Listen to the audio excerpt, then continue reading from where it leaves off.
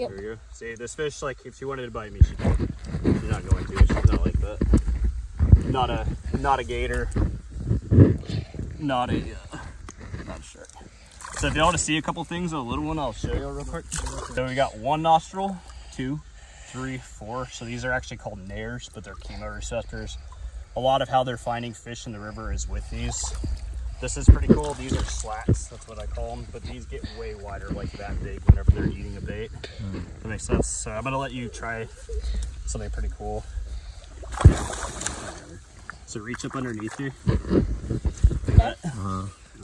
Really cool, right? That's the only soft thing on a gator gar. She's also got no way to cover, like her eye's just there. I'm gonna show y'all one more thing.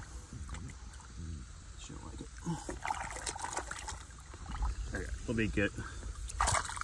So you see right in here, these are all the Ampullaria lorenzini like cell receptors. They're not quite Ampullaria lorenzini, but they're really close. Like what they actually do is, she's tasting me right now, and I do believe they do some amount of electrical sensations basically. But yeah, gator gar, most of the cool stuff is going on right here at the front.